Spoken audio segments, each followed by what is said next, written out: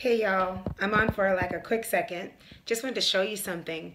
I'm noticing that while my hair is a little finer in the back, first of all, welcome to my channel. This is Patrice D'Evans. Thank you for all my subscribers.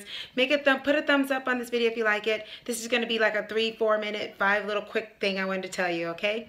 All right, so my hair is growing and I've been stretching it out. So I feel it on my neck more. And I just thought of something that I want to share with you. We can get into this more deeply later, but I'm thinking of a past the shoulders scarf that I'm going to start encouraging y'all to do. You can see that it's rubbing against the scarf. I don't really need the scarf right now because I have one of my dresses that I wear off the shoulders. But when I'm sitting at Starbucks and stuff, I'll be having my hair back and everything. So I keep a satin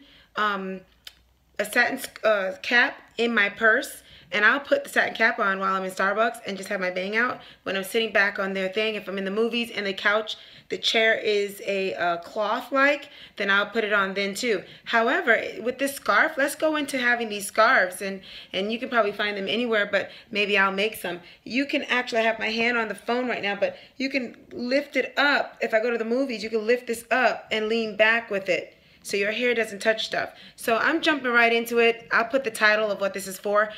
This is why we need protective styles, because we're protecting it from the elements, but we're also protecting it from our clothes when it starts getting long. We want longer hair, but when it starts to rub up against your neck, like it's starting to do now, my hair is beginning to do that.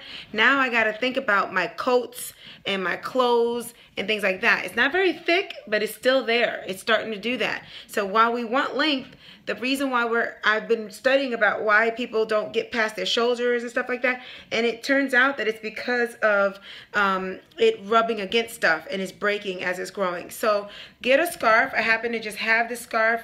I'm not sure if this is satin polyester or what, but get some silk scarves. Use them as things on your edges. Use them anywhere. Start getting into silk scarves. Get some pretty colors that you like. This kind of pops a little bit. But, I mean, listen, you got to make some decisions. Do you want to wear your hair up in braids all the time? Do you want to always have to keep your hair up? Or do you want to enjoy it long and laying when it grows? And if you're going to be having that long hair and you want it to lay, instead of just, you know me, it's about freedom, keeping you free to be beautiful. So I'd rather you get a beautiful scarf and wear that on your back and on your neck so that you can be free with your hair than to say, oh, well, black girls can't have their hair out like everybody else. We have to put it up so it doesn't touch our shirts. Well, buy a silk shirt.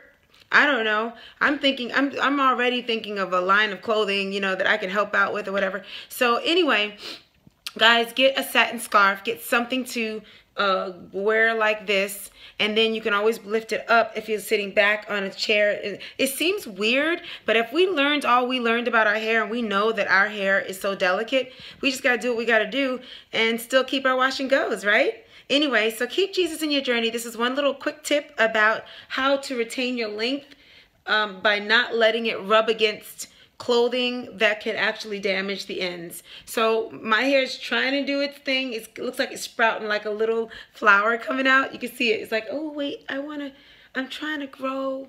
Let me try to, and I can feel it on my neck. So it's nice and cute. But this texture here is so much straighter than the other, so it's kind of like hanging by itself.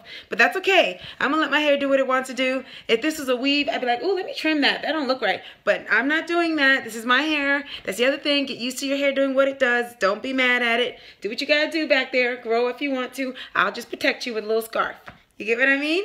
This is a journey. So it's fun to learn about my hair because I've never really been at this stage where I'm doing what I'm doing now.